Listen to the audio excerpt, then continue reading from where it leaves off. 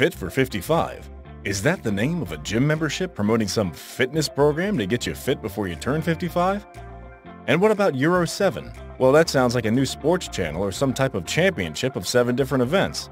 But if you're not so sure what a Green Deal is, or even a COP26, I really recommend you spend the next couple of minutes of your time on this video and get familiar with the most important policies influencing the development of the EV industry in Europe.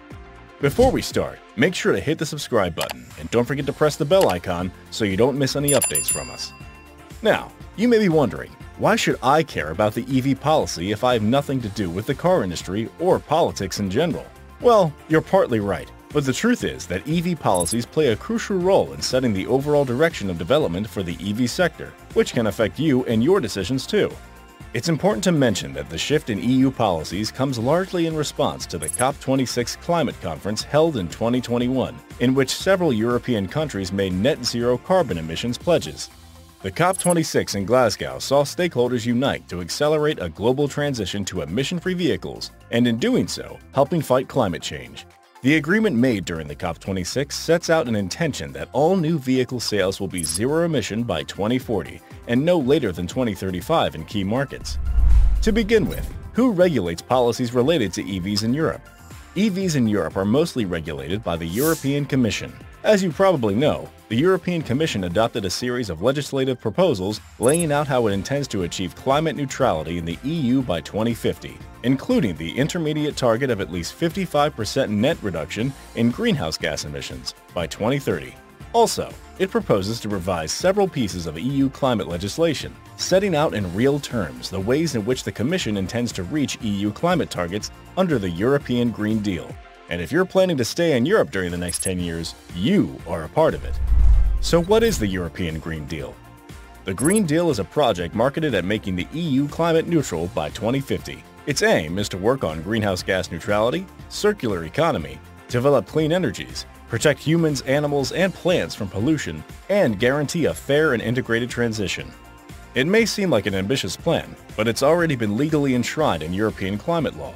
In 2030, the EU wants a greenhouse gas reduction of 55% compared to the pre-industrial times or compared to 1990. The vision for transportation specifically is laid on the Sustainable Smart Mobility Strategy, where the EU is targeting at least 30 million zero-emission vehicles on the roads and 3 million recharging points throughout the EU by 2030. However, new post-pandemic research shows that we're looking at 40 million electric vehicles driving around the continent by 2030. That's a massive increase from the original projections. So, reaching this goal requires a set of regulations and targets to steer states, companies, and consumers in the right direction.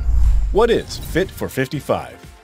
Fit for 55 refers to the EU's target of reducing greenhouse gas emissions by at least 55% by 2030.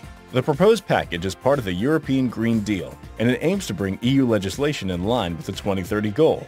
Within the Fit for 55 package, the Commission proposed to revise rules on CO2 emissions for cars and vans and to tighten the greenhouse gas emission standards. This means in practice that from 2035, it will no longer be possible to place cars or vans with an ICE on the market in the EU. So that means you won't be able to buy a new ICE vehicle on this continent. Sounds impressive, right?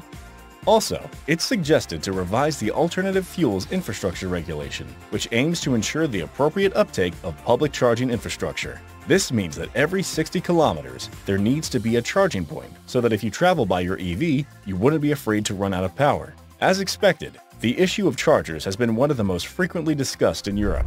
And what is Euro 7? Throughout 2021 and 2022, the EU is addressing the pollution caused by vehicles on Europe's roads to introduce a new emission standard called Euro 7 in 2025. Air pollution has been blamed for hundreds of thousands of premature deaths annually, as well as being linked to several diseases. Greenhouse gas emissions from road transport in Europe amounted to over 600 million tons of CO2 in 2020. The Euro 7 standard is likely to impose stricter testing and measurement conditions for vehicles, as well as stricter particle filter standards. New regulations could mean that most automakers will need to invest heavily in integrating new technologies into traditional vehicles, therefore making the price less competitive against EVs. And if the cost of an electric car is lower than the cost of an ICE car, then I'm sure it'll make an influence on the customers and your decisions. And what about the incentive mechanism for zero and low-level emission vehicles in Europe? The Incentives Program, or the so-called ZLEV, Zero and Low Emission Vehicles, credit scheme, offers strong incentives for selling electric cars from 2025, as it relaxes emission standards in proportion to the potential to reduce specific CO2 emissions. This super credit system applies for passenger cars with emissions of less than 50 grams of CO2 per kilometer. So, if the average CO2 emissions of a manufacturer's fleet exceed that amount in a given year, the manufacturer has to pay an excess emissions premium of €95 per grams per kilometer of target exceedance for each of its newly registered vehicles in that year. But now you might be saying, I'm not a car manufacturer, this incentive is irrelevant to me. That's true, but you too can get incentives from your government. National incentives and benefits for EVs and EV chargers vary greatly across Europe. Only some EU countries offer bonus payments or premiums to buyers of EVs, although most grant some kind of tax reduction or exemption for buyers and owners of EVs. So, make sure to check your country's policy before buying an EV. As you've probably realized, EV policies do matter, and they do accelerate the EV revolution, creating great conditions for the development and promotion of EVs.